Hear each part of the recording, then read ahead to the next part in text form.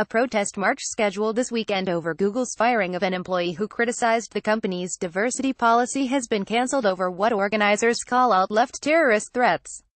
Despite our clear and straightforward statements denouncing bigotry and hatred, CNN and other mainstream media made malicious and false statements that our peaceful march was being organized by Nazi sympathizer. Organizers for the march on Google posted to their website Wednesday.